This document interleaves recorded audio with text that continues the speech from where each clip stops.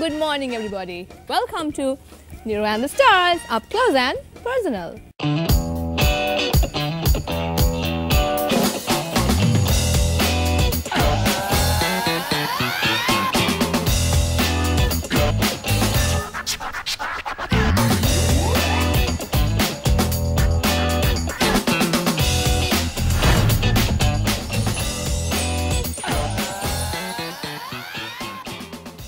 අද මම මගේ ගෙදරට ඉන්වයිට් කළා අපේ රංගන ක්ෂේත්‍රයේ බොහොමත්ම අත්දැකීම් බහුල ප්‍රවීණ විශිෂ්ට රංගන ශිල්පිනියකට වේදිකාව ටෙලිනාට්‍ය සිනමාව මේ තුනෙන්ම ඇගේ දක්ෂතාවයන් පිළිබිඹු කරපු ඒ වගේම සම්මානයට පවා පාත්‍ර වුණු ඒ වගේම එදා වගේම අදත් ලස්සන හිනාවකින් මෝ සරසාගෙන මිතුශීලීව වැඩ කටයුතු කරගෙන යන බොහොම ජ්‍යෙෂ්ඨ රංගන ශිල්පිනියකට ඇගේ දියණිය නම් මීට කලින් මගේ ගෙදරට ආවා. ඉතින් දියණිය තාපු එකේ ප්‍රතිභාපූර්ණ රංගන ශිල්පිනියක් අම්මා. ඉතින් මං හිතුවා ඇයවත් මගේ ගෙදරට ගෙන්නගෙන ගොඩක් දේවල් බෙදා හදා ගන්න ඕනේ කියලා. ඉතින් ඒකට හොඳම දවස අද කියලා මං හිතුවා. හොඳම වෙලාවත් මේක තමයි කියලා හිතුවා. සාමාන්‍යයෙන් නම් රංගන ශිල්පිනියන් වෙලාවට වැඩ කරනවා කියනකොටම ඒ පුරුද්ද එදා ඉඳන් අද වෙනකම්ම ඇයටත් තියෙනවා. අන්න ඇය ඇවිල්ලා බලන්න මේ කවුද කියලා.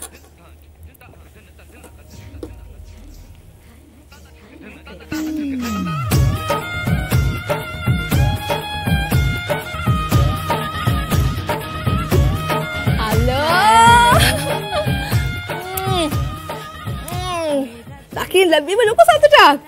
මටත් එහෙමයි. එන්න. ඉතින් කොහොමද? ඇත්තට කාලයකට පස්සේද නේද? ඒක නේන්නම්. ඉඳ ගන්න ගීතක්කි. බලන්නකෝ ලස්සන. thank you. එදාත් එහෙමයි. අදත් එහෙම තමයි. ඒක තමයි ගීතාකාන්ති ජයකොඩි කියන රංගන ශිල්පිනියගේ තියෙන විශේෂත්වය. දැන් ගොඩක් කට්ටිය රහස මොකද්ද කියලා අහන්න දැනගන්න මේ බලාපොරොත්තු වෙමින් ඉන්නේ. අපි ඒ දේවල් ගැන කතා කරන්න ඕනේ. පපුදනා මට කිව්වා අයිස් කොෆි වලට කැමතියි කියලා ගීතක්කේ. හරිනේ. ඒක. මෙන්න ලෑස්ති කරා. අපි මොනවාරි මොන ගමම කතා කරමු. සෑන්ඩ්විචස් මම ලෑස්ති කරලා තිබ්බා. මොකද මට එහෙම තමයි පපු කිව්වේ. සෑන්ඩ්විචස් වලට හරි ආසයි. ඉතින් ගොඩක් දේවල් කතා කරන්න තියෙනවා. මොකද මේ දැන් ශාස්ත්‍රීය මද්දකින් කොයිතරම් නම් තියෙනවද වසර ගණනාවක්. ඉතින් කොතනින්ද පටන් ගන්නෙ කියලා හිතනකොට මට හිතුණා කැලණි පාලමෙන් පටන් ගත්තේ නැත්නම් හොඳ නැහැ කියලා. මොකද තවමත් කැලණි පාලම. දැන් ඔක්කොටම ඉස්සෙල්ලා ආවහම මං මේ මගේ පුරුද්දක් තියෙනවා. මං ගෙදර ගියාම මම ගෙනාව තෑග්ග දෙන්න එපා. ඕකේ. මම ඔයාට තෑග්ගක් ගෙනාවා. මට යාළුවෙක් කිව්වා. ඕකේ. ඔයා පොත් කියවන්න හරිම කැමතියි කියලා. මගේ යාළුවෙක්. ඔයාගේ යාළුවෙක්. කවුද? උපේක්ෂා සරණ. උපේක්ෂා. ඕකේ. හොඳයි. ඉතින් මම කැමති මේ සරත් විජේසූරිය පොත් කියවන්න. හොඳයි. මම ඉතින් එකෙන් පොත් දෙකක් ඔයාටත් ගෙනාවා. බොහොම ස්තුතියි. මම බලන්නම්. අක්කා එතකම් මගේ මේ සංග්‍රහය භුක්ති විඳින්නකෝ. හොඳයි. එහෙමනම් ඉතින් මම මේ පොත් ටික දිහාරි ගන්නකම් මට කියන්න. කැලණි පාලම කිව්වම ගීතාකාන්ති ජයකොඩිව අමතක කරන්න බෑ. ගීතාකාන්ති ජයකොඩිටත් මං හිතන්නේ කවදාවත් කැලණි පාලම අමතක කරන්න බෑ නේද? මගේ රංගනයට පිවිසුනා කිව්වම මිනිසුන් අතර දැන් මම පාසලේදී රංගනය කළා. ගුවන්විදුලියේදී ගුවන්විදුලි රංගපෑවා මිසක් ගුවන්විදුලි නාට්‍ය රංගපෑවා මිසක් ජනතාව අතරට ප්‍රේක්ෂකයා අතරට ගියේ කැලණි පාලම නාට්‍යයෙන් තමයි. කැලණි පාලම තමයි මගේ මුල්ම වේදිකා නාට්‍ය මුල්ම රංගපෑම ජනතාව අතරට ගියේ. එතකොට ඒකත් එක්ක ගීතාකාන්ති ජයකොඩි කියන රංගන ශිල්පිනියට පුදුමාකාර වටිනාකමක් අගයක් ලැබුණා. එතකොට එහෙම වුණාම තමන් ඊට පස්සේ තෝරගන්න චරිත ගැන ගොඩාක් උනන්දු වෙන්න ඕනේ. ගොඩාක් ලොකු අවබෝධයක් ඉගෙන තියෙන්න ඕනේ. මොකද ඒක ලොකු බරක් නේ දේවල් කීමත්. ඊට පස්සේ කොහොමද? නෑ මට දැන් ගුවන්විදුලියේ මම ඩ්‍රාමා ගොඩක් කරලා ළමා පිටියේ ඒ වගේම සුගතපල් සිල්වා මහත්මයාගේ ගුවන්විදුලි රංගමණ්ඩලයේ රංගපෑවා. ඉතින් ගොඩාක් ප්‍රධාන චරිතවලටම තමයි මම මේ මුණ දුන්නේ. ඒකට වාසනාව ගොඩක් බලපානවා නේද? ගොඩක් බලපානවා. ඊට පස්සේ තමයි මම ඊට පස්සේ මෙන්න ඒක බලන්න ඩීබී නියල්සිංහ මහත්මයා ඔහුගේ චිත්‍රපටයක් සඳහා රිදී නිම්නය සඳහා නළුනිලිය තෝරගන්න කැලණි පාලමේ රිහර්සල්ස් බලන්න ආවා. එතෙන් තමයි රිදී නිම්නේ සනත් ගුණතිලක මහත්මයාගේ යෙහෙලිගේ චරිතයට තෝරගත්තා. පෙම්වතියගේ චරිතයට. එතකොට අපිට වජිරාමතක කරන්න බෑ නේද? මම කැමතිම ටෙලිඩ්‍රාමා එක තමයි හිමගිරිය නේද? ඒ මමත් හරි ආසයි ඇත්තටම හිමගිරිය අරන දැන් කරලා ඉවර වෙලා සාමාන්‍යයෙන් බලනකොට දැන් වෙන අයනේ අඬන්නේ අපි දන්නවනේ මේ බොරුවටයි කරන්නේ කියලා රංගපෑමක් කියලා මම අඬපු නාට්‍යයක් මම බල මම මෑඬුවා ඒ නාට්‍යයේ ඒ තරමට මේ හිතට දැනුණ චරිතයක් නේද මම හිතන්නේ ඒක ප්‍රේක්ෂකයාටත් එහෙමයි මම හිතන්නේ ඒ චරිතත් එක්ක ගීතාකාන්ත ජයකොඩි කියන රංගන ශිල්පිනියගේ අගේ වටිනාකම වැඩි වෙලා ඉතින් ප්‍රේක්ෂකයා දැන් ඉතින් ඊළඟට එන්නේ කෝකෙන්ද ඒක ඊට වැඩිය වටිනාකමින් යුක්ත චරිතයක් වෙයි කියලා හිතනවා ඔව් ඒ හින්දා ඉතින් ඒ වාක්‍යයම ගීතාක සතුයි නේද කොහොමද වගේ කෝපේ කොහොමද මම දැන් එනවා මේ පොත් බලනවා සරත් විජේසුරගේ මට දැන් බයයි හොඳයි ඕකේ මගේ පොත් මං හිතන්නේ මේ සරල වුණාට මනෝවිද්‍යාත්මකව සිතන්න දේවල් තියෙනවා ඒ පොත මේ කියවද්දි හැබැයි සරලයි මම හුඟක් වෙලාවට ඔය මේ වයසට යන්නේ නැති එක හේතුවක් තමයි සරල බව හැමතිස්සෙම සරලව නිදහස්ව හුඟක් බරපතල දේවල් ඔළුවට නොදාගෙන වැඩ කරනවා නම් මං හිතන්නේ ඒක ඇත්ත. ඒ කියන්නේ විහිං බරපතල දේවල් ඔළුවට දාගන්න. අමාරුයි. ඒතකොට කරදරයක් නෙමෙයි මේක. මොකද ඊට පස්සේ ඒක මේන්ටේන් කරන්න තිබෙන්නේ නේද? එතන මම පුරුදුලා ඉන්නේ ඒ විදිහට කියවන්න. හොඳයි. මිහිරි හැඟුම් තව ලස්සන පොතක්. හොඳයි. බොහොම ස්තුතියි මේ පොත් දෙකට මට හෙටම පුළුවන් මේවා කියවන්න. උපේෂා thank you කිව්වට මම පොතට කැමති කියලා. හොඳයි. එතකොට දැන් ගීතක්කම කිව්වා. අර සරල බව තමයි ගීතක්කාගේ මේ රූසප්වේ රහස කියන එක. මම හිතන්නේ ඒක ලොකු සහ බොහොම වැදගත්ම පණිවිඩයක්. මොකද මේ අපි විසින්ම ඕන නැති දේවල් දාගෙන ඊට පස්සේ ඒවා මේන්ටේන් කරගන්න බැරුව ඉගෙන හිතලා ඒ ටෙන්ෂන් එකට තමයි වයසට යන්නේ නේද? ඉතින් බොහොම සරලව සැහැල්ලුව හැමදේම සමබරව කරන කෙනා නිරෝගී. ඉතින් නිරෝගී ජීවිතයක් බව තමයි ප්‍රසන්න බවට මේ රූසප්පුව තියාගන්න උපක්‍රමය. දැන් ඉතින් අද මගේ ගෙදරට ආපු එකේ මමත් ඉතින් මගේ අහිංසක ආශාවන් ටිකක් ඉතින් ඉෂ්ට කරගන්න එපා ගීතාකේ නේද? ඉතින් මගේ ෆොටෝ රූම් එකකුත් තියෙනවානේ. ඉතින් මං හිතුවා මම පවදට දුන්න මාත් එක පින්තූරයක්. හරි ලස්සනයි මම දැක්කා තියෙනවා. එයාගේ ගෙදර එයාගේ මහත්තයාගේ ගෙදර. ඕකේ. තියලා තියෙනවා. ඉතින් මං හිතුවා ගීතාකත් එක්ක ගන්න ඕනේ කියලා පින්තූරයක්. හොඳද? අපි පින්තූරයක් අරගෙන අර එක චරිත මවන්න කැමතියි කියන මට ආරංචියක් ආවා. මං හිතුවා මම මේ අවස්ථාව දෙනවයි කියලා. මොකද මං කැමතියි ගීතකේ ලස්සන හිනාව ඒ තුලින් දැක ගන්න. අපි යමු මේ පැත්තට. එන්න මේ පැත්ත.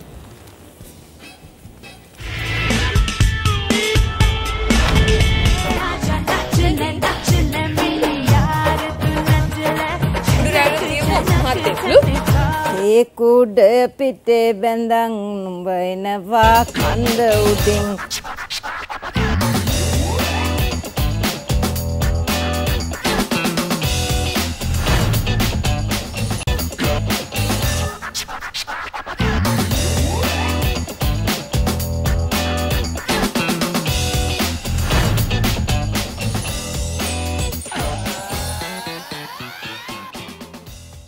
එන්න මේ තමයි මගේ ෆොටෝ රූම් එක.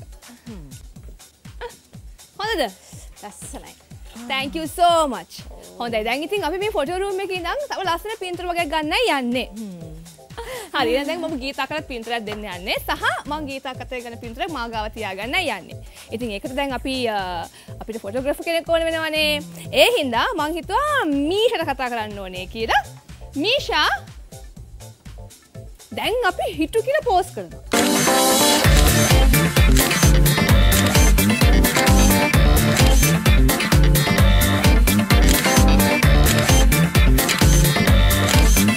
කතාවක් අපි දෙන්න බර කතාවක්.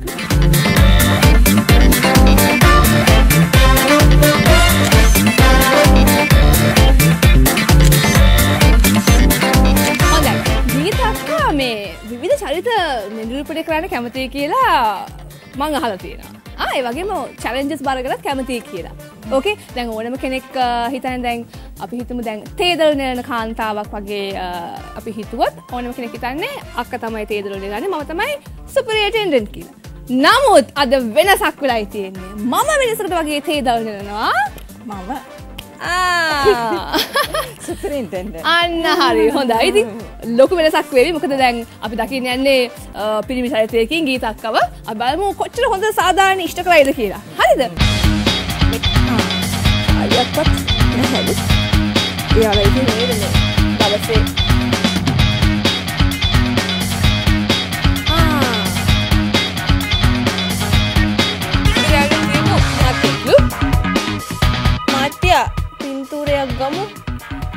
ගමු மீஷா வாங்க எடுங்க என்ன சார்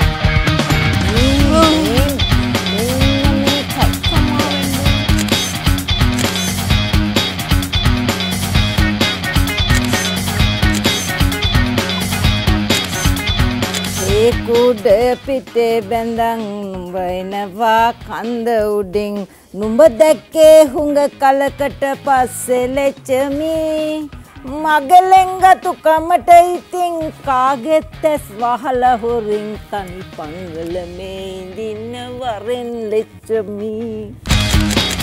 ගීතාකි මොකද හිතන්නේ අපි ඒ කරපු දේ ගැන? සතුටුද?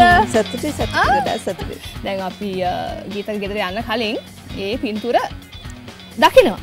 ඒතර බලන්නකෝ කොහොමද කියලා නේද? හොඳයි. එතකොට මේ අපි චිත්‍රපටය ගැන කතා කරොත් පූජා චිත්‍රපටය. ඊට පස්සේ නමුත් ගීතක හිතුවද ඊට වැඩිය තව චරිත ලැබෙයි. මීට වැඩිය තව ගොඩාක් සිනමාවෙන් ඉදිරියට යන්න පුළුවන් වෙයි. නමුත් ඒක ඒ විදිහට මුලේ නැහැ කියලා හිතෙන්නද? මට නම් එහෙම හිතෙනවා. අපරාධය. ඇත්ත. ඇයි එහෙම වෙන්නේ කිව්වේ? අනේ මන්දා. ගුවන් විදුලිය නිෂ්පාදිකාවක් හඬකෑම් ශිල්පිනියක් මේ දේවල් දැන් රංගන ශිල්පිනියක් විදිහට ගොඩක් උපයෝගී වෙන අවස්ථා තියෙනවා. විශේෂයෙන්ම අපි හිතමු දැන් වේදිකාව ටෙලිනාට්‍ය සිනමාව ගත්තා දැන් හඬ පාලනය සම්බන්ධයෙන් වෙනස් වෙන අවස්ථා තියෙනවා. දැන් රේඩියෝ එකට වොයිස් කරන විදිහට ටීවී එකේ කතා කරන්න බෑ. ටීවී එකේ අපි කතා කරන විදිහට රේඩියෝ එකේ වොයිස් කරන්න බෑ. එතකොට කොහොමද මේ දේවල් ගැන අපි හිතමු දැන් මේ දේවල්ට කැමති අයට මොකක් කර කියනවනම් ගීතකට මොනවද කියන්න තියෙන්නේ? දැන් ගුවන් විදුලිය අපි දැන් ওই හැමදේම අපිම තමයි ඉගෙන ගන්න ඕන ඒ කරන දේවල් තුලින්. ඉතින් ඇත්තට මම දැන් මුලින්ම ගුවන් විදුලියට යොමු වුණ නිසා මට මේ ඒක දැන් නාට්‍ය කරනකොට ඒ ගුවන් විදුලි නාට්‍යයේ අපේ රූපය පේන්නේ නැහැනේ. එතකොට ඒ අහන කෙනා ඒ හඬ තුලින් ඒ හඬේ අනුව රූපේ මවා ගන්නවා. සමහරට ලස්සන රූපයක් වෙන්න පුළුවන් නැත්නම් මැද රූපයක් වෙන්න පුළුවන් නැත්නම් කැත රූපයක් වෙන්නත් පුළුවන්. සමහර අය තමන්ගේ ආදරය කරන අයව ඒ හඬ තුලට ඔබලා අහන දේවල් තියෙනවා. ඒතර එකම වෙලාවකදී මේ දේවල් සමගාමීව කරන කෙනෙක් මේ හැමදේම හරියට කරනවා කියන්නේ ලොකු දක්ෂතාවයක්. මට ඒකයි කියන්න ඕන කලේ. මං හිතුවා එතනින් පටන් අරගෙන මෙතනට ආවොත් ඒ දක්ෂතාවය කොයිතරම් තියෙනවද කියලා කියන්න ලෙහෙසි වෙයි පහසු වෙයි කියලා. මට මතකයි මම අපි හුඟක් මේ චිත්‍රපටවල හඬ කැව්වා. ඒ රූපවලට සමහර නළු නිලියන්ට අපි හඬ කැව්වා. එතකොට මේ මට මතකයි මේ සුමිත්‍රා පීරිස් මහත්මියගේ චිත්‍රපටයකටත් මම හඬ කැව්වා වෙනකොට ඇය කිව්වා ඔයාගේ හඬින් ඇයගේ රංගපෑම තවත් තීව්‍ර වුණා කියලා. එතකොට දැන් මාධ්‍ය කීපයකම නිලයි නිසා දැන් හැබැයි සමහරුන්ට තියෙනවා පළවෙනි තැන දෙන්නේ මම මෙතනට මගේ වැඩි ආසාවක් තියෙන මේ දෙයට මම ගොඩාක් කාලය යොදවන්නේ මේකට. අන්න ඒ වගේ දැන් එතන ගීතාකාන්ති ජයකොඩි කියන්නේ මාධ්‍යයන් කීපයකම ඉන්න කෙනෙක් නිසා වැඩි අවධානය සහ වැඩි කැමැත්ත කොතනටද? මෙහෙමයි. ඒ දැන් මම කැමති රංගපෑමටනේ. ඔය රංගපෑමේ කොටස්නේ ඔය ඔක්කොම.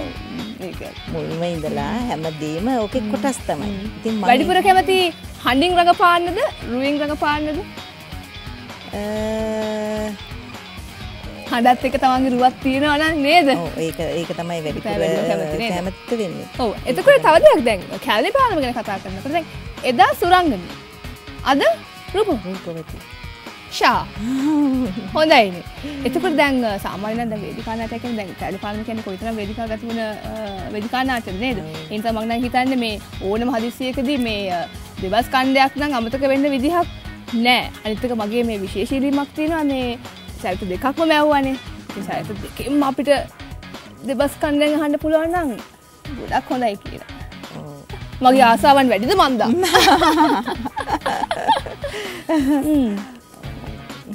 සුරංගන. ඔයාට තරහ ගියා නේද? මං ඒව කිව්වේ සැකේට ළමයෝ. මං කොහොමද දන්නේ ඔයා හිතන දේවල්? අපි වෙන දෙයක් ගැන කතා කරමු. ගණන් කරමුද ගඟට උඩින් කොක්කු කී දෙනෙක් ඉගිලනවද කියලා? 1යි 2යි 3 බෑ අයියෝ යා ගණන් කරන්නේ නැහනේ. මේකයි. හොඳයි. රයිට්.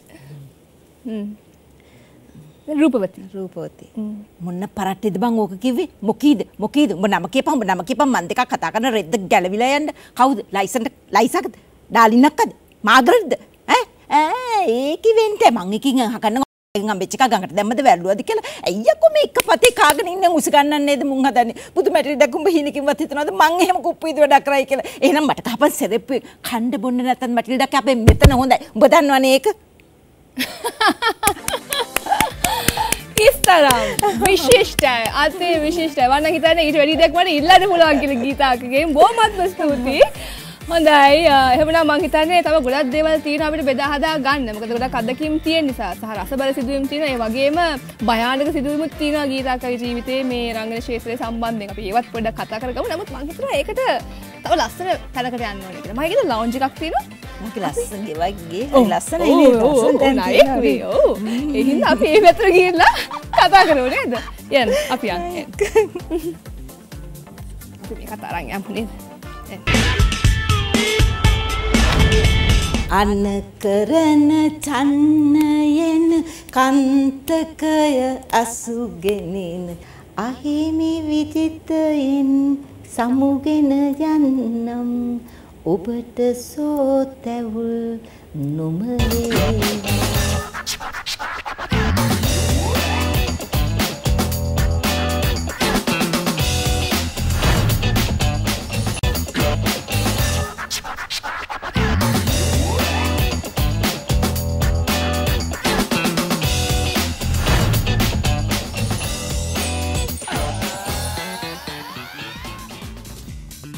හොඳයි මට සාමාන්‍යයෙන් මේ ලවුන්ජ් එකට ආවම හිතෙන්නෙම මම ආරාධනා කරන චරිතවල විවිධ හැකියාවන් දක්ෂකම් ඒ කියන්නේ ප්‍රේක්ෂකයා නොදුටු දේවල් ගොඩක් තියෙනවානේ නේද? මේ හැමදේම අපිට පෙන්වන්න බෑනේ නේද?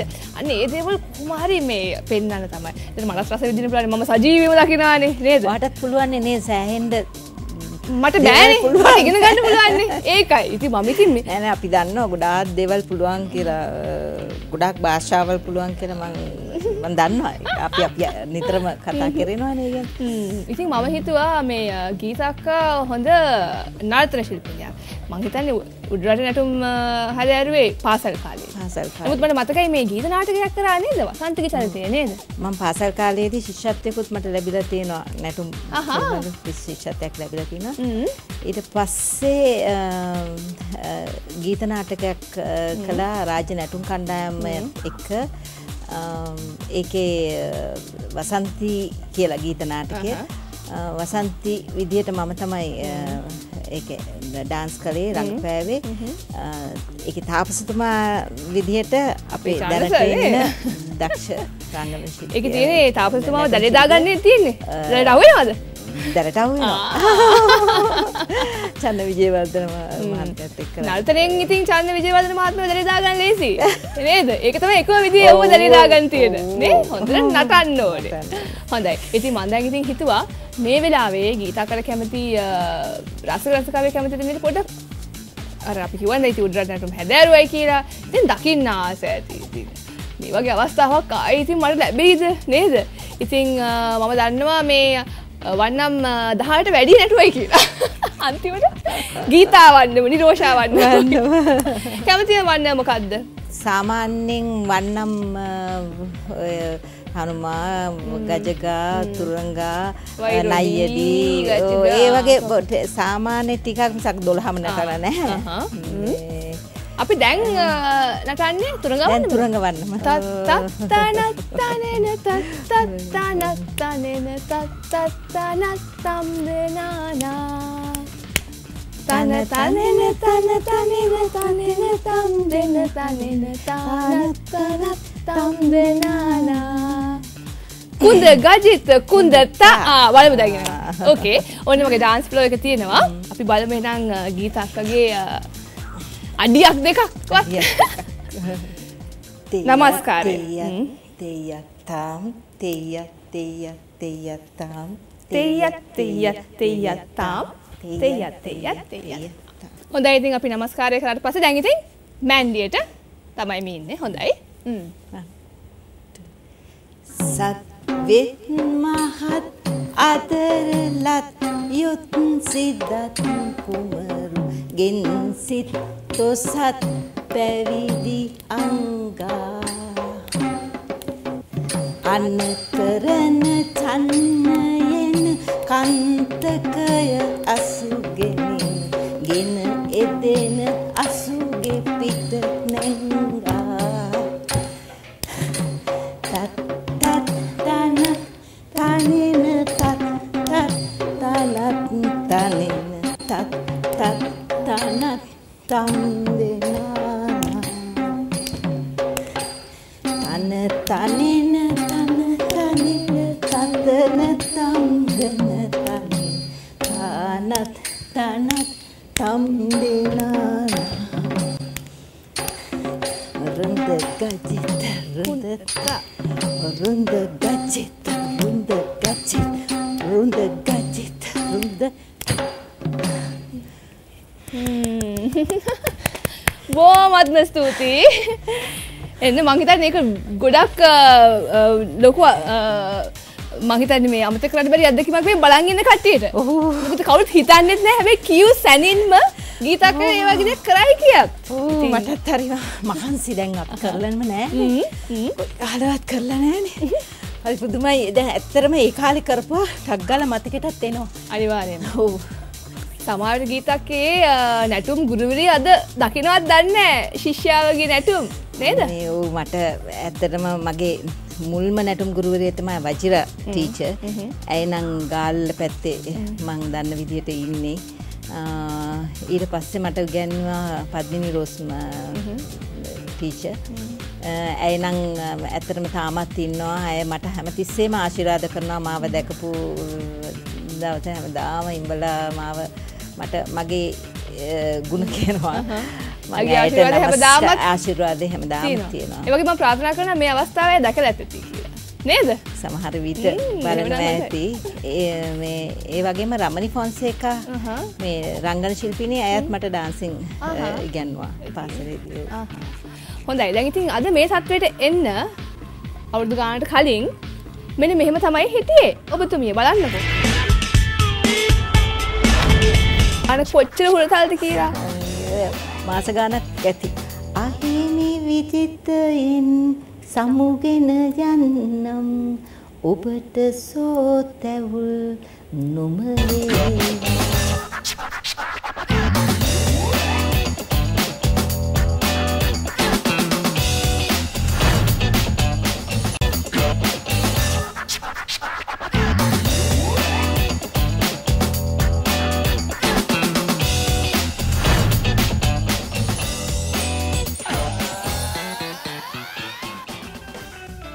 හොඳයි ඉතින් අද ඔබතුමිය මේ තත්ත්වයේ ඉන්නවා. නමුත් දැන් අපි අවුරුදු ගානකට එහාට ගියොත් මෙන්න මෙහෙම තමයි පටන් අරගෙන තියෙන්නේ. ටයර් බබෙක් විදිහට.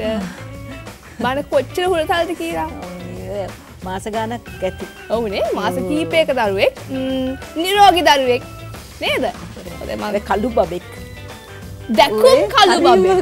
නෙත් කළු බබෙක්. සිත් කළු බබෙක්. මොකද මාව හම්බ වුණ දවසේ මේ දැන් බබාලා දෙතුන් දෙනෙක් එහෙම තියලාලු ගේන්නේ. අපේ තාත්තා මොකද තාත්තා කළුයි අම්මා සුදුයි. අම්මා හොඳටම සුදුයි ඒත් තාත්තා කළුයි. අන්න මගේ බබා කියලා කිව්වලු අර ගොඩේම කළු ගුලියක් එනවලු. අන්න මගේ දුව කියලා කිව්වලු. ඊට පස්සේ ඉතින් තාත්තා කියන්නේ අන්න මගේ දැකුම් කළු දුව, අන්න මගේ නෙත් කළු දුව, අන්න මගේ සිත් කළු දුව කියලා නේද කිව්වා. හොඳයි අපි බලමු එහෙනම් ඊළඟ පින්තූරේ. ඊළඟ පින්තූරේ මෙන්න බබා ලොකු වෙලා. එයාද ලොකු ළමෙක්ද? එතකොට ඔය පාසල් කාලේ ඇත්තටම මගේ යාළුවෝ දෙන්නෙක් එක්ක ගත්ත පින්තූරය. බලන්න යුනිෆෝම් එකේ ලස්සන නේද? කොච්චර ට්‍රෙන්ඩ්ද? ඒ තමයි කියන්නේ ඒ ෆැෂන් මේ සර්කල් එකක් වගේනේ. ඔව් ඒක තමයි දැන් හැමෝම කියනවා මේ කොටට අඳිනවා මේ අය කියලා. ඉතින් ඒ දවස්වල ඇත්තටම අපේ පාසල් වල දැන් ඔච්චර කොටට අඳින්න දෙන්නේ නැහැ මං හිතන්නේ. මේ විනය බාර ගුරුවරු එන්න දෙන එකක් නෑ ඉස්කෝලේට. හැබැයි ඉතින් එහෙම තමයි තිබිලා තියෙන්නේ. නේද? ඉතින් ෆැෂන් කියන්නේ ඒ වගේ තමයි. ඒක තමයි ඉතින් දැන් අපේ සමහරට අපේ අම්මලා අච්චිලම කියන්නේ මේ ඔයාලා මේ මොන අඳින කොටද? අපි යන්න කොට. එහෙම කියලානේ. හොඳයි කොහොමද පාසල් කාලේ මතක? මොන වගේ චරිතයක්ද ඒ කාලේ? මම ඇත්තටම මොකද මම පන්තියේ නායිකාව පාසලේ නායිකාව මම මේ හිටියේ. ඉතින් මම ටිකක් ස්ට්‍රික්ට් හැමෝම මගෙත් එක්ක යාළුයි මට ටිකක් බයකමකුත් වුණා. ටීචර්ලාත් මට හරිම ආදරේ හැමෝම. ඉතින් ඉස්සර මේ පාසලේ දෙන සින්දු කියන එක තමයි අපේ සර්ලා ටීචර්ලා දෙන්නේ. අපි පිරිමි ගැහණු කලවම් ඉස්කෝලේ ටීචර්ස්ලා නිවාඩු පීරියඩ් එකක් තිබුණොත් ඇවිල්ලා මට කියලා සින්දු කියවනවා. හොඳයි. ඔව් නර්තනයේට සරම වලට සමහර විට ඔබ ඔයත් එහෙම වෙන්න ඇති. අනිවාර්යයෙන්ම. හැබැයි අපේ දෝණි නෑ. දෝණි බංගුණක් පස්ස ගහපු කෙනෙක් තමයි හැම දෙයකම ඇදලා තමයි යාව මේ අරගෙන තියෙන්නේ. හොඳයි අපි මෙන්න බලමු ඊළඟ පින්තූර පිටපස්සේ කතාව මොකද්ද කියලා. ඔය මේ සිවම්ම දනපාල කියලා වේදිකා නාට්‍යයේ සාලිය අශෝකමාලා විදියට අර අශෝකමාලා දමයන්ති අශෝකමාලා මම සාලිය කුමාරයා විදියට ඔය ඒ දවස්වල රඟපෑවා. හොඳයි. ඔය අපේ ආච්චි අම්මා මේ අම්මගේ අම්මා අපි කසාද බැඳ දවසේ ඉතින් ඔය පේනනේ අවුරුදු 18යි පබෝදමයි 21යි 18යි 21යි දෙන්න ඔය කාලේ බැඳලා තියෙන්නේ මේ රස්නේ මේ සුදුවට ඉන්නවා මේකප් කරලා හොඳට ඒක නිකන් සමහර මේ ඔය මේකප් කරේ කවුද නිමල් එයා තමයි මේකප් කළේ. මොකද ඒ දවස් සමන් නැතවුද හිටියේ අපි ඔක්කොම එකට ගුවන්විදුලියේ හිටපු කට්ටියනේ. සමන්ගේ යාළුවා තමයි නිමල්. එයා තමයි ඇවිල්ලා මට මේකප් කළේ. මුල්ම මං හිතන්නේ එයාගෙත් මුල්ම මේකප් එක කරපු. හොඳයි. එහෙනම් ඊළඟ පින්තූරය මෙන්න මේ. ඔය තමයි යශෝරාවේ. කොහොමද අමතක කරන්නේ නේද? සාරිය අඳින්න දන්නෙත් නෑ. ඉස්සර ඔසරිය ඇඳ ගන්න දන්නේ නෑ. කවුරුත් නැහැ අඳන්න අපිම තමයි ඇඳගත්තේ. හරි අමාරුවෙන් හරිම ඒ දවස්වල රංගපානෝට ඇදී අමාරු දෙයක් තමයි ඇඳුම් අඳින එක. එක ඉතින් ඔය ඔසරිමනේ මට අඳින්න තිබුණේ. Teacher school teacher. ඉතින් ඒකට ඇඳලා අන්තිම ඔසරිය ඇඳ ගන්න ඉගෙන ගත්තා නේද? ඔව් ඇත්තට.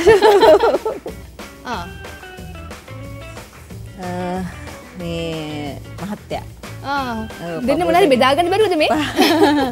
පබෝදගේ තාත්තා පිටරට ගිහිල්ලා ඉඳලා ආව දවසක අපි ඔය ගත්ත පින්තූරයක්. ඒකෙදි දෙන්නා මේ එක දිනකට මේ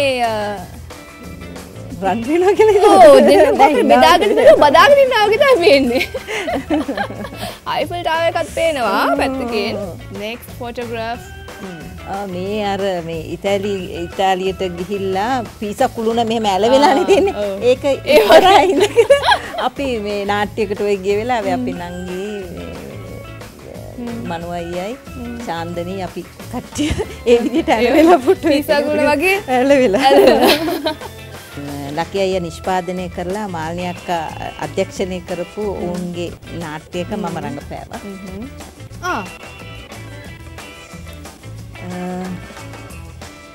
මේක දැන් ඔස්ට්‍රේලියාවේ අපි ගිහිල්ලා ඩ්‍රාමා එකක් කළා. ගෝත්‍රික පිරිසක් ඒගොල්ලන් එක්ක අනිත් එක්කන මේ අර කංචන ඉන්නේ පැත්තෙන්. ඔය මගේ මස්සිනාවරු දෙන්න. ඕකේ. බොහොම මිත්‍රශීලී නෑන කෙනෙක් වගේ. ඇත්තටම මට හරිම ආදරේ කරපු මස්සිනා කෙනෙක් තමයි මේ සුනිල් බණ්ඩාර. මගේ ලොකු නංගිගේ මහත්තයා, මගේ පොඩි නංගිගේ මහත්තයා සම්පත් වෙන්න පොන් මෙහෙ පැත්තේ ඉන්නේ. මේක තමයි මම පූජා චිත්‍රපටයේ සඳහා නැගීන නිලිය විදියට සම්මානගත් දවසේ හොඳම නළුවා විදිහට සම්මානගත ජෝආබේ වික්‍රම ජනප්‍රිය නළුවා හානෙලිය සබීතයි විජේ කුමාරතුංග. දැන් මොකද කියන්නේ? කවුරු නැති වෙලාවෙන්නේ සින්දු කියනවා කියලා කියන්නේ. මේක නම් වොයිස් එකක් වෙන්න බෑ, මේක නම් සින්දුවක්ම තමයි. මේක මම ආදරවන්තයෝ කියලා ටෙලිඩ්‍රාමා එක තේමා ගීතය ගායනා කළා. තේමා ගීතය ගායනා කළා. සනන්දන් සිරි තමයි ඒකේ සංගීතවත් කළේ. ඔහු මට මං ළමා පිටියේ සින්දු කියන්නේ මුලින්ම ආවේ රංගපාන නෙමෙයි ආවේ මම ගුවන්විදුලියට ආවේ සින්දු කියන්නේ. ඉතින් ඒකෙදි මට හුඟක් සින්දු වලට සංගීතය සපයලා තිනවා සනන්දන් සිරි මහත්මයා. හොඳයි දැන් ඉතින් මෙතන දැන් සංගීත නිපුණ සනත් නලසිරි වගේ කෙනෙක් ඇතදී සංගීතයට ගායනා කරා කියන්නේ ඉතින් එතන කියන්නේ ලොකු දක්ෂතාවයක් තියෙන කෙනෙක්නේ තෝරගන්නේ. ඉතින් ඒ දක්ෂතාවය තමයි බැලුවේ නැත්තම් හොඳ නෑ නේද දැන්. මේ අවස්ථාවේ ගායනා කරන්න කිව්වොත් මතකෙට ගීතේ මොකද්ද? සිත ඔබ පාමුල රඳවා විඳි සෙනෙහස ගිනි උහුලා අහිමි විජිතයෙන් සමුගෙන යන්නම් ඔබට සෝතැවුල් නොම වේවා සිත ඔබ පාමුල රඳවා. වාහ් වාහ් හොඳයි බොහොම හොඳයි. එහෙමනම් අපි බලමු ඊළඟ පින්තූරය. මේ පරම්පරාවම ඉන්නද? ඔක්කොම ඇතරම ඉන්න අපේ මහත්තයා විතරයි හිතර නැත්තේ. හැමෝම ඉන්නවා මේ විමල්ගේ මල්ලි. එරන්ද රනිල් ජයකොඩි විවාහ වුණ දවසේ ගත්ත පින්තූරයක් තමයි ඔය. ඒකේ අපේ ඔක්කොම පරම්පරාවම ඉන්නවා. ඔව් වැඩි දෙනෙක් නේද? බිමල් පවුලක්. ඔව් මොකද ඊට පස්සේ පවුල් වලට සම්බන්ධ නැත්තව කලාවට මේ සම්බන්ධ ශිල්පී ශිල්පිනියන් නේද? හොඳයි මම හිතුවා මම මේ තමයි අවසාන වශයෙන් තෝරගත්ත පින්තූර. මොකද මම හිතුවා මේ කලා පරපුරක් මෙතනම ඉන්නවනේ නේද? तुझको मिर्ची लगी तो मैं क्या करूं तुझको मिर्ची लगी तो मैं क्या करूं मैं तो रास्ते से जा रही थी मैं तो आइसक्रीम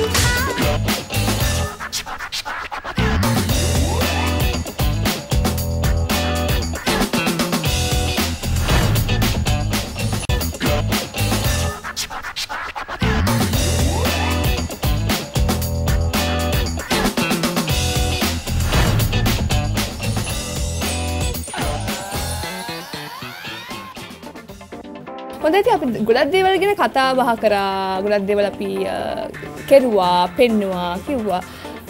නමුත් මෙහෙමයි මේ හැම දේවල් ඇතුළේම ඒ කියන්නේ සතුට, දුක,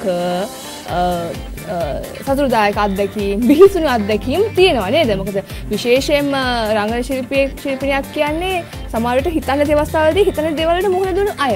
දැන් එහෙම කිව්වම ගීතාකට මතක් වෙන්නේ මොනවද දැන්? ගීතාකට මුහුණ දෙන්න වුණු දේවල් සම්බන්ධයෙන්. මට මුහුණ දෙන්න වුණ දේ එක මට මගේ අම්මව මතක් වෙන්නේ මුලින්ම. මොකද මම මේ ඔස්ට්‍රේලියාවට ගියානේ අර මතක සුළඟ කියලා ටෙලිඩ්‍රාමා එක කරන්න. ඉතින් ඒකට ගිහිල්ලා අපි මමයි චතුරිකාවයි එක මේ ගෙදරක නැවැත්තුවා. ඉතින් එතනදී අපිට මේ මම ගෙනිච්ච ක්‍රීම් එක ඉවර වුණා ටික දවසක් යනකොට. මොකද අපි මාසයක එකමාරක් විතර හිටියා. ගෙනත් දුන්නා ක්‍රීම් එකක්. ඉතින් ගෙනත් දුන්න එක ඔන්න දැන් මම ගානවා. ඉතින් දැන් රෑට ගානවා. මොකද පිට ගියාම ටිකක් මේ ඩ්‍රයිව් මොයිස්චරයිසර් එකක් ඉල්ලුවේ. දවස් 3-4ක් ගානකොට ඔන්න ටික දානවා මෙහෙම මේ වෙනවා. ඉතින් මම හිතන්නේ මේ නිසා එහෙම කියලා. ටික දරනකොට මේවා හැම යනවා. මෙහෙම හැම යනවා. ඔන්න මූණ ටික හැම යන්න පටන් ගත්තා. මෙහෙම වෙලා ඒත් මම අරව ගානවා. දැන් වැඩිපුර ගානවා. එතකොට අර ගානවා. මෙහෙම ගාලා අන්තිමට දැන් මගේ මූණ පිච්චිලා. බැලින්නම් ඒ තියෙන්නේ මේ වොෂින් ක්‍රීම් එකක් හැමත පාවිච්චි කරන නෙමෙයි සබන් එකක් ඒක. ඉතින් අපි අරව කියවල මොනවක්වත් දැරිවේ නැහැ. කෙමිකල් රියැක්ෂන් එක. ඔව් ඉතින් මම අපේ ඉතින් ඉතින් අර යාත් දන්නේ නැතුව තමයි එයාත් ගෙනල්ලා දීලා තියෙන්නේ. මම අන්තිමට එනකොට ඒ හොඳ වෙලා තමයි ඉතින් ඒ වුණාට අර මූණේ තිබුණ සෞම්‍ය ගතිය තිබුණේ නැහැ. ඉතින් ඒක මම දැන් අම්මාගෙන් මේව කරද්දි දැන් මම අරක මේ වෙලාව මම දැන් අඬනවා. අනේ මොකද අපේ අම්මා හරිම ලස්සනයි. අපේ පවුලේ දැන් අපි කලුයිනේ එහෙම නෙමෙයි අම්මා වෙනම අටක ලස්සනට හිටපෙගෙන එයා හොඳම විවාහක රූපරාජිනේ විදිහට තේරුණා. ඒව වලට එයා ඉදිරිපත් වෙනවා. ඒ විදිහ මේකක් තිබුණේ. ඒක වෙලා එයා හදිසි අනුතරන් නිසා එයා පිච්චුණා. ඒක මම දැන් පිච්චිලා අර තිබුණ ලස්සන එහෙන් පිටින්ම වෙනස් කෙනෙක් වුණා. එයා හොඳටම විරූපී කෙනෙක් වුණා. දැන් මම මට හිතෙනවා දැන් මම අම්මා වගේම වෙනවද මමයි අම්මයි එකතු වෙලා කරපු මේ පාපයද දන්නේ ඔවා මේවා කීකේ මම ඉතින් මම මොකක්කෝ මේ වේකින් මට ආයි නියම රූපේ ලැබුණා යටතට ලැබුණා. නමුත් ඒ අවස්ථාවේ දැනුණ බය වචනෙන් කියන්නේ ඇඬුවා. මේ දවස් ටිකේ මම ගොඩාක් මේ ඇඬුවා මේක බල ඉතින් මේ මූණ එහෙන් පිටින් මේ රූපේ වුණා. අර මේවා ගැලවි මේ ඔක්කොම හැම ගැලවිලාම ගියා. අන්තිමට අර පස්සේ ක්‍රීම් එකක් වෙනම ගන්න දුන්නා. මේකට ඔක්කොම ගැලවි ගියා. කොහොම නමුත් ඉතින් ඒ වගේ බිහිසුණු අත්දැකීම් වලට පවා මුහුණ දෙන්න සිද්ධ වුණා.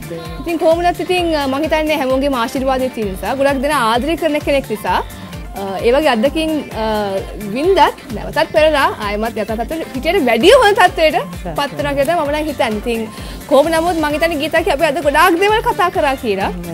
වෙන්දට කතා නොකරපු වෙන්දට නොපෙන්නපු දේවල් අපි පෙන්නුවා නේද? ඉතින් මම කැමතියි දැන් ස්තුතිවන්ත වෙන්න අද මගේ ගෙදරට ආවට. මොකද බොහොම ජ්‍යෙෂ්ඨ කලා ශිල්පිනියක්. මම එදා ඉඳලම අද වෙනකම්ම කැමති කෙනෙක්. බොහෝ දෙනා කැමති කෙනෙක්. ඉතින් මගේ ගෙදරට ආපු එක මට ලොකු සතුටක් ගෞරවයක්. ඉතින් ඒ වගේම බොහොම නිහතමානී විදිහට මාවත් සතුටු කර ගොඩක් දේවල් කරා. ඉතින් මම විශ්වාස කරනවා ගීතාකෙත් ඒ වයින් සතුට වෙන්න ඇති කියලා. ඇත්තටම මමත් හරිම සන්තෝෂයි මේ මං සාමාන්‍යයෙන් වැඩි කතා බහ කරන කෙනෙක් නෙවෙයි. ඔයගලන්ට තේරෙනවා ඇති මං හම්බුන වෙලාවට සාමාන්‍යයෙන් ඔයා වගේ ගිරවි වගේ චට ගාලා මං හරි ආසයි වගේ කතා කරන අයට. ඔයත් එක ගිරවියක් තමයි.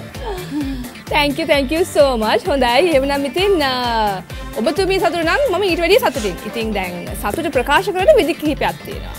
ඒකට අපි දැන් යන්න ඕනේ අපේ dance floor එක පැත්තට. එන්න මාත් එක්ක. අන්න ඒක තමයි දැන් ඔයා නටනවා මම බලාගෙන ඉන්නම්. ආසයි නටන්න කලින් දෙන්න දේවල් ටිකක් තියෙනවා. ඒ දේවල් දැක්කම නිකම්ම නටන්න හිතෙයි. මොකද කියනවා නම් මේ අපි මාපු චරිතය බලන්න. හොඳද? සුප්‍රීම්ටෙන්ඩන්ට් මහත්තයා සැර දාගෙන ඉන්නේ එතනත් නේද ඇඟිල්ල දික් කරගෙන හෙට ඉඳන් මම ගාන කපනවා වගේ එකක්. ඔව් හොඳට තියෙනවා. හොඳ ගොල්ලෙක්. හැන්ඩි සුපරින්ටෙන්ඩන්ට් මහත්තයෙක් ඉන්නේ. මෙයා නම් හොඳට බොරුවට මේවා තිබුණාට මං හිතන්නේ මෙයා දිහා බැලුවා නම් ටිකක් මේ ඇදිලා යන ඔව් මේ ඇස් දෙක පහත් කරන් හිටියට අර උස්සන්න තියෙන බය මොකද ආකර්ෂණය වෙලා යයි කියලා.